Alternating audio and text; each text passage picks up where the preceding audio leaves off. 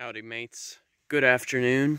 Here's a part 4 video, still over at Alligator Creek as we were, but this time I wanted to point out another type of plant that I found as I was walking along here in these mangrove swamps. Since you see the kayaks, and then beyond the kayaks you see some estuary. So focusing on the purpose of the video, you may notice that this looks a little bit like a vine. See this? All right here, all connected together. And it just goes around and up. This is actually something called a coinvine. And coinvine is found as a native plant in Florida. But you can also find it in parts of the Caribbean and even parts of Africa too. For example, Senegal. You can see it there. So let's just say that the coinvine has a very wide distribution in terms of where it is found. But here's a fascinating thing about coinvine. It's actually been used as a useful tool for the Seminoles. So actually, all parts of this plant are actually toxic to us. And with that being said, the Seminoles have actually used this coinvine as a means of stunning their fish in the water. So, since it is capable of stunning the fish, that's an indication that this plant is indeed poisonous. So it is not safe for us to consume by any means. So we could say the only reason we would know is the fact that probably someone who tried it fell victim to the coinvine. So, I always have this ongoing joke that for those who may have suffered the symptoms, you gotta thank them for what they went through. Because otherwise, we wouldn't even know if it was unsafe. But coinvine, oftentimes, is also used as a diuretic to actually promote urine flow in the human body. It's also even been used as an emetic for inducing vomiting, like in case if maybe something's in our body that we don't want.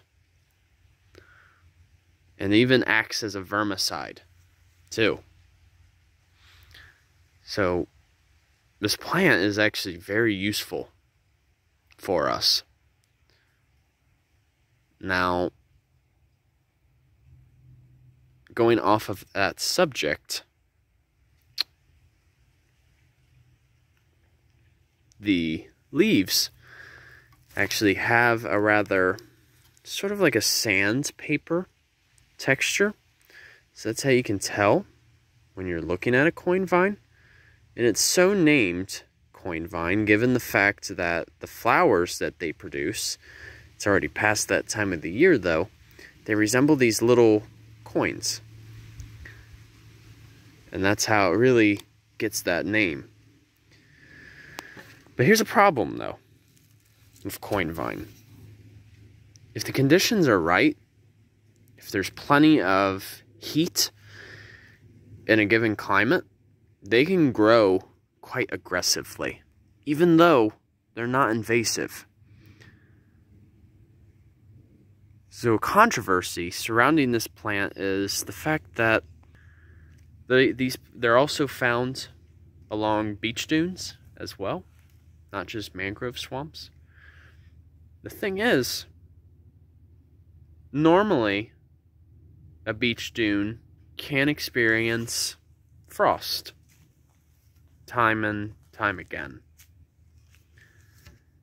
especially when it cools off at night. But the thing is, and that, change in temperature is what keeps it in check. But the problem is, especially for a lot of our developed beaches that have roads, usually most times these roads absorb heat throughout the day, especially asphalt. So the problem is, since it takes a longer time for roads to cool off, there's really no opportunity for any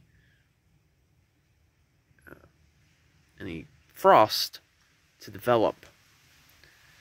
And so, in a sense, it's really like altering the environment. And the thing is, when it becomes more abundant, it acts more like a vine. And usually it's supposed to act as a stabilizer. Since it's growing so rapidly, it doesn't really have a chance to reach that full maturity. And thus, it reduces its effectiveness, and also reducing erosion, too. So you could say it's kind of like a vicious cycle.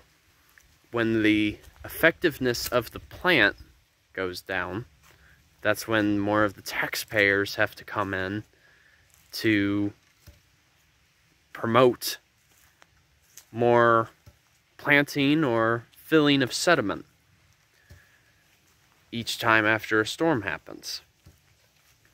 So that's why Coinvine has to be kept in check. And it's actually so essential for both the environment and even us humans, too.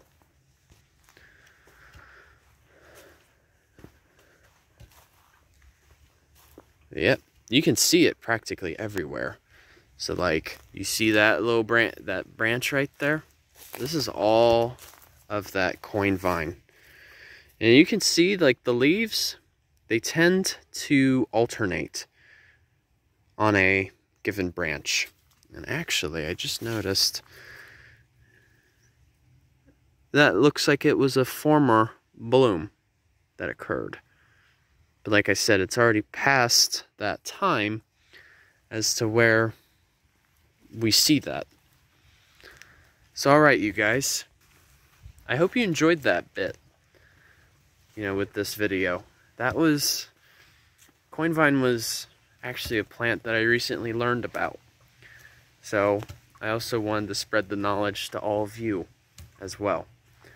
So thanks for watching, you guys. Enjoy your Sunday. And once again, Journey on a Journey is outwards. Take care, folks. See ya.